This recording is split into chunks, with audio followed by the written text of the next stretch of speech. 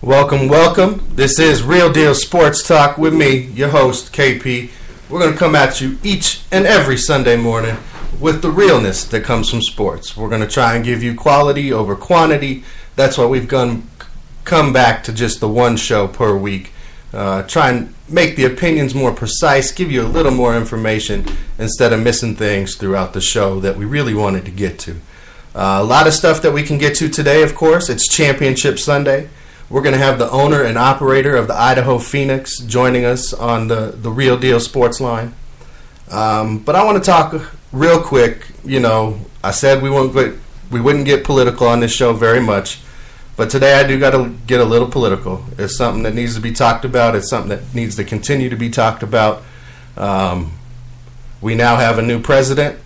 I won't speak his name. I don't necessarily agree with him as a person. I do hope that for the success of all of us, for the best of all of us, that he is successful.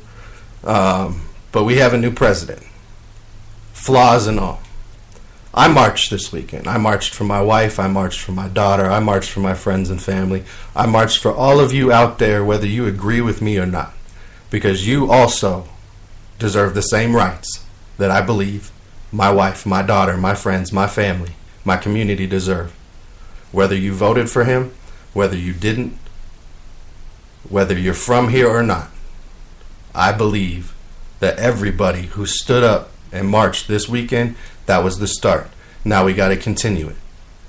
Call your politicians, email them, flood them, inundate them with information. Let your voice be heard. The people in power's biggest fear is that one day we all rise up together, or that we are all somehow unified. If we stay divided, they can continue to keep us down.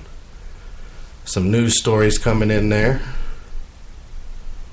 More votes coming in on the poll before the show. Good. We're going to get to the poll results when we talk about Championship Sunday.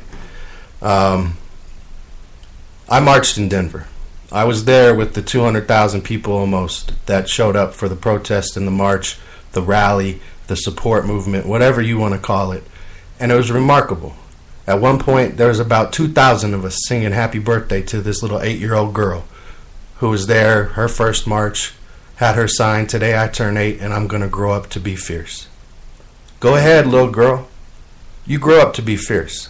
Grow up and do what you got to do. Be who you want to be. Make your choices. Because remember, this is supposed to be the land of the free, right? That's where we are. And it was great to be out amongst so many like-minded people and not have to feel closed in and boxed off and angry, but to see that there's people who get it. Now, they don't necessarily agree with everything that I agree with, but it was a group of like-minded people. I joked with my buddy taking this to sports because he was there with me. Leaf Thomas and his family and friends. I said the only thing that can make this better for me was if this was a Lions Super Bowl parade. And we know that's not going to happen this year. But us Lions fans, we will hold out hope. We know it will happen soon. Just not this year. We're looking forward to next year. Let's keep it going. Let's keep it rolling. Let's keep trying. That's what sports is about. The good moments and the bad moments. It's a perfect reflection almost of society when you take hate out of it. It's just good stuff. And we got 2 good games today, 4 great quarterbacks, a lot of bylines, a lot of stories going on around that. Just good stuff, all in all. So, I don't know if you guys heard this or not, but Ryan Grigson, Colts GM, he has been relieved of his duties, which personally I think that's about time. He has not been doing a good job there. Got mail. Andrew Luck kind of fell into their lap there. Oh, more votes coming in on the poll. Excellent. Thanks, guys. But Ryan Grigson, yeah, he made bad free agent picks. He's made bad draft picks. He signed guys to contracts that we didn't necessarily need to see. And he's now out there in Indianapolis. And everybody thought, oh, that means they're bringing in Peyton Manning. No, I don't see Peyton Manning coming in to step into that role. At some point, yeah, I think he probably will. If there's a team that he's going to have some kind of a connection to, I do believe it'll be the Colts if he goes into some kind of GM role like that. But I don't think that's going to happen this year by any means. All right, let's see if we can get the owner-operator of the Idaho Phoenix on the phone here real quick, shall we? We're going to call him up, see what he's up to.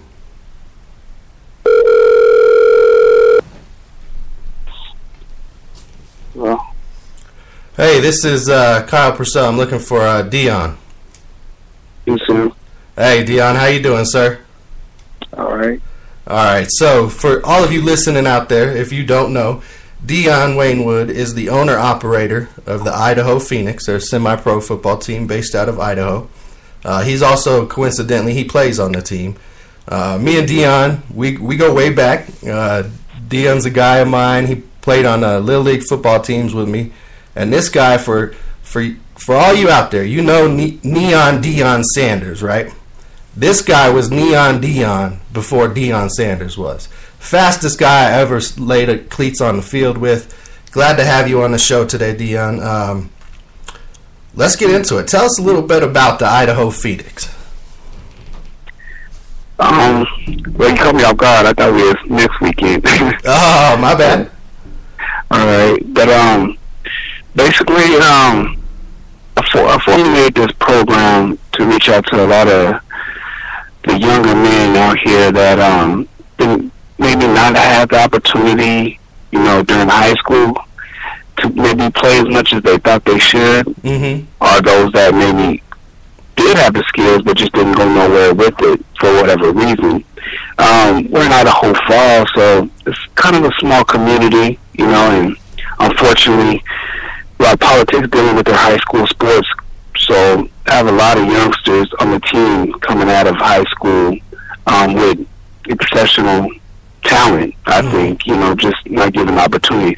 So this program was kind of built to give them another avenue to possibly even take it to, whether it's junior college to Division 2 or 3, or even, to a top university program, even as a walk-on or something like that. But it provides them a chance to get film that they might not been able to achieve in high school because of playing time. It also is an outlet for a lot of these youngsters that maybe had a troublesome path, Nice. to get back on their feet and do something that they love, because most of them, this is all they have. So it's a program to help them with that. Definitely. We all know the positivity that come out of sports, and being able to provide that opportunity to, like you said, a lot of youngsters who might not have other opportunities. That's awesome. That's amazing. That's unbelievable that you're able to provide that, really. So you said you got some guys coming out of high school. You got some older guys that are looking for other opportunities, maybe to go into college. Yes. I saw something in the information you sent me that you're starting. Maybe is there a youth group that's starting with this as well? Yeah, we have a little league team, which is the Little Phoenix, and unfortunately, it's not like Colorado or Texas or California, any of these other states that start their youth programs at, we played contact at 4 or 5 years old. Right, right. I was fortunate to start at 4 because my dad coached and snuck me in. So here, they don't start the kids playing contact football until they're in 4th grade. Wow. Okay, so that's so they're forced to play flag football. And, okay. Yeah, and I think that's a major setback to these kids out here. And I can see why developmentally they're so behind when they get to high school competing with any other state on a national level of football. I can see why they're so behind. Right. They're not learning how to take that hit or give the hit correctly. So Exactly. Well, that's very cool. I'm so impressed right now. I just want to, rep you and the Phoenix for the rest of your guys' season, because this is something that I think needs to grow. I think it's something that's really special, what you're doing for all these people, and now this Little League endeavor as well. If somebody else wants to get involved in this, if somebody else wants to join one of these teams that's out there, how would they go about doing that? Like if it's your team in Idaho, if it's one of the other teams that you guys compete with, I know you guys were down in New Mexico, how would they go about getting in contact with you guys or just getting involved?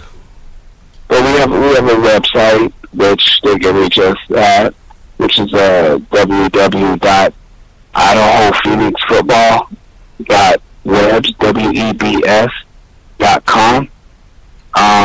They can also reach us on Facebook and just type in Idaho Phoenix. Or they get hit my personal page on Facebook, Beyond Wainwood. And those are probably the easiest because we have our numbers on there and everything else and a lot of information on there. So one way or another, they'll be able to get in contact with us. With the Little Phoenix, it's the same thing. A lot of kids have come through word of mouth to us from other parents to parents, and certain, because a lot of kids I deal with is kind of, the troubled youth. So a lot of probation officers and counselors have reached out to our program to put these kids in, very cool. To help keep them out of trouble. So that is awesome. That's stuff I love to hear. That's building community. That's sports taking all the positivity that it has, all the stuff it can bring to people, and it's just wrapping it all up. That's awesome to hear. How's the current season going? I know you guys have played at least one game already. Why don't you tell us a little bit about how that went? Well, we had played them last year, so it was kind of like a rivalry situation. So we went back out there this year. We just got back from last weekend. We travel out there usually around the same time period due to it benefits us because able to get a game in early, but also traveling to the warmer weather compared to us dealing with negative weather here in Idaho. Right. So it was better last year. I'll just put it that way. I'm not going to bash nobody, but it was kind of unorganized this time around. But we still went out and handled our business and made the best situation out of it. And got some younger players, newer players from work. So it worked out. Good to hear. So where can people see the Phoenix play next?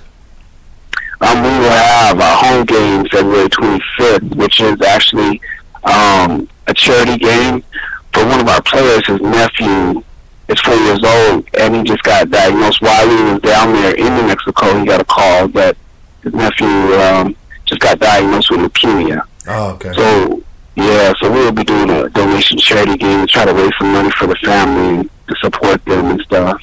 So yeah, definitely anybody out there who's listening, if you have time, if you're in Idaho Falls. Yeah. Idaho Falls, February 25th. If you check out the Facebook page, I'm sure there'll be a link. Let's get this kid some help. Let's reach out, be part of the community.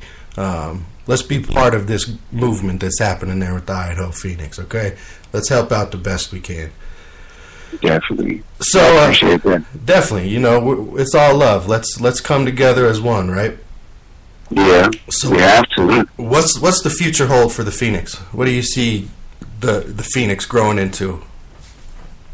Well, right now we have two offers. Because we're an independent team. Right. Which means we're not in a league, which allows us to kind of play everywhere, anywhere, anytime type situation. So we have two offers into two leagues. So we're weighing the options, weighing the pros and cons. Most likely we will probably next year be in the ICFL, which is the Idaho Contact Football League, which is mainly based in the Boise area. Okay. Which I think they consist right now of 11 teams, and adding us will be 12. We're heavily weighted towards that direction. Nice. Well, congratulations. That's big stuff.